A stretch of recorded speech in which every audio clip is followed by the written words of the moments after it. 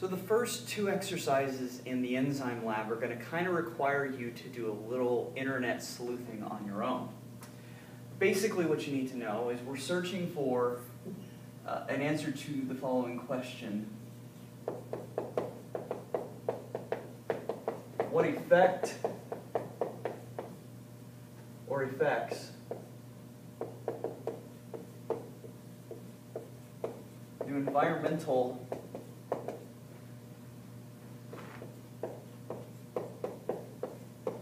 conditions have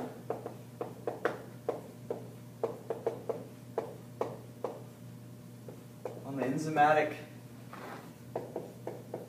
activity of lactase? Okay? And the two environmental conditions we're really looking at here are going to be temperature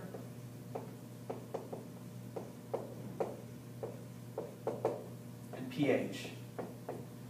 So we want to ask the question, what effects will these have on enzymatic activity? And remember, the way that we're measuring enzymatic activity is by the amount of glucose that's produced, because the better the enzyme is working, the higher the activity, the more glucose you're going to produce. Okay? So, recall that in the temperature exercise, what you did was you took a test tube, an Eppendorf tube, and into that tube you first added lactase. Then you put that tube at some temp. Okay, for 5 minutes. Then after that you added milk.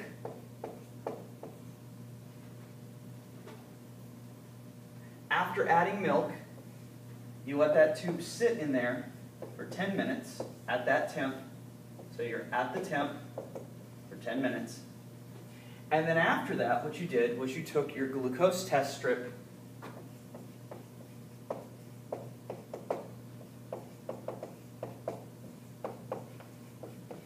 you dipped it into that Eppendorf tube for a second, you pulled it out, you let it sit on your bench top, and you let it develop for either 30 seconds or a minute, depending upon which lab you were in. Okay? Once that glucose test strip developed, it told you how much glucose existed inside this tube.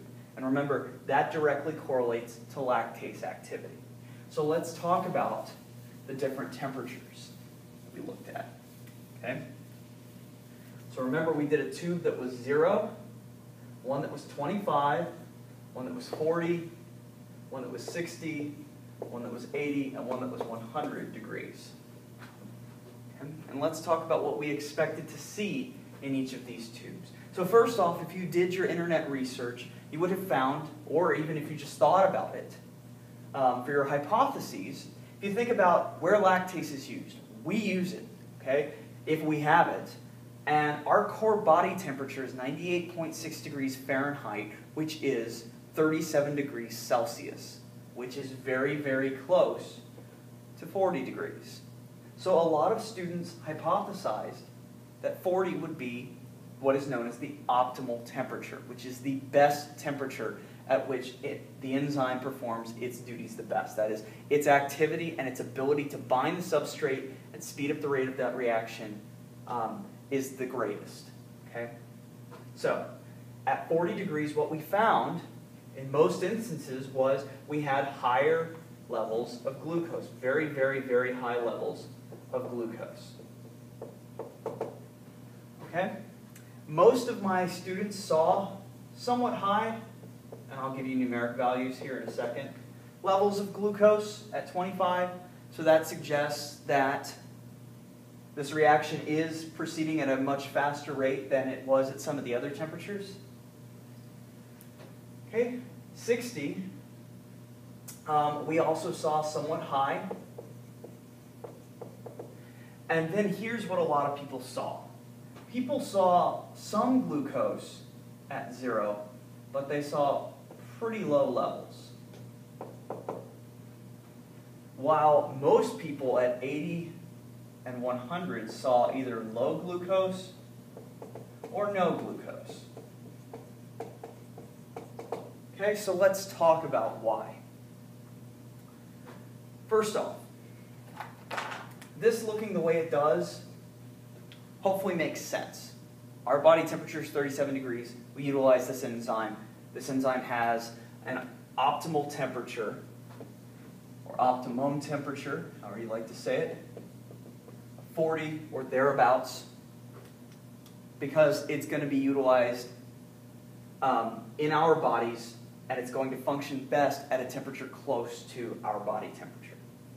Okay? Now we notice that it drops off on either side here, most likely because, again, these are not the optimal temperatures. But it's still functioning, and enzymes can function at temperatures that are below or above the optimal temperature within a certain range. But notice that once we get out to 80 and 100, we start to see a decline in the amount of glucose that's produced, which means a reduction in enzymatic activity. And we see the same thing happen over here at 0. Okay, so if I were to do a graphical representation of this whole thing, here's our glucose, here are our temperatures.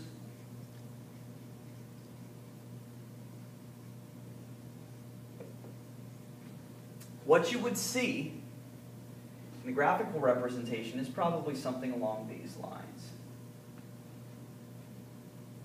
Okay, so again, I see the peak here. That means it's my optimal temperature. Okay, now let's talk about why we see the decline here and there. Okay, first off, think about what's happening to molecular movement at 0 degrees Celsius. There's not a lot of kinetic energy. The molecules are moving incredibly slow.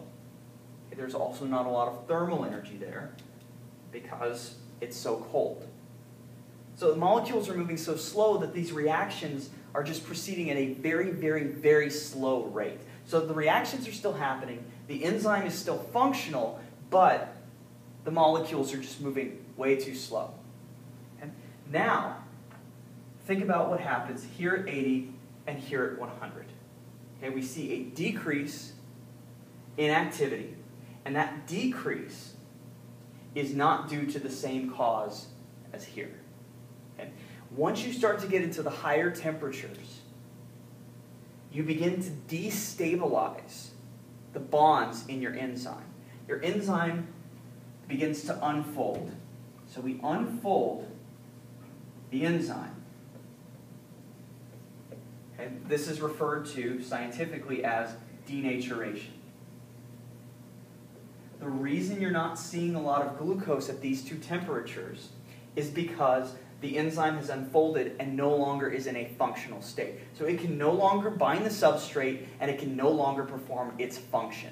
So functional enzyme, but the molecules are moving too slowly, versus non-functional enzyme because it's been denatured.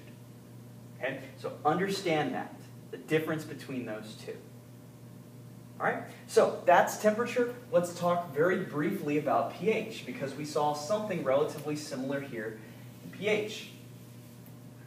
All right, so for pH, we had pH values of 2, 7, and 12. Okay, and the way that this worked was very similar to your temperature. Basically what you did was you added an acid, a base, or a neutral solution to one of those test tubes that contains your lactase or milk. Then you added your enzyme to it, and then you let it sit and incubate for 10 minutes, just like all of the other tubes. And at the end of it, we dipped that glucose strip back in, and we tested to see what the amount of glucose was in each of these. And a lot of people hypothesized that this would actually be the optimal pH, because most of the time they were thinking, okay, if we take lactase as a supplemental tablet, or if we drink milk, where does it go first? It goes to the stomach. So a lot of people said, okay, I hypothesized then that the optimal pH of lactase will be a pH of 2. What we found was that the optimum pH of lactase was actually 7. And here's why. Lactase is utilized primarily in our small intestine, which has a pH that's much closer to 7 than it is to 2 or 12. In fact, what most groups saw was at 2 and 12, there wasn't even a slight amount of enzymatic activity. There was no enzymatic activity. which if I were to draw this out in a graphical representation, here's glucose, here's my pH scale from 0 to 14, 7 smack dab in the middle. What I would probably see if I had done all the pHs, and what we're getting from this is a curve that looks something like this. Okay, again, uppermost value going to be your optimal or optimum pH. Okay, now, as opposed to temperature, where at 0 degrees the molecules are moving too slowly, in most instances with pH, when you go too far below or too far above the optimum pH, the reason you see a decrease in enzymatic activity is almost always due to denaturation of the enzyme or an inability of the enzyme to bind to its substrate because of those particular pHs and the ions that are found in them.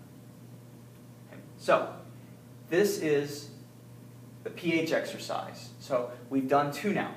Optimal pH and optimal temperature. Ideally, to get the most bang for your buck with your enzyme, that is to generate the most amount of product and therefore have the highest enzymatic activity, what we would ideally do is we would get a situation or a scenario set up where we have both the optimum pH and the optimum temperature utilized. And our enzyme then would be able to have the highest level of enzymatic activity, and we would make the largest amount of product we possibly could. Okay, so that's that.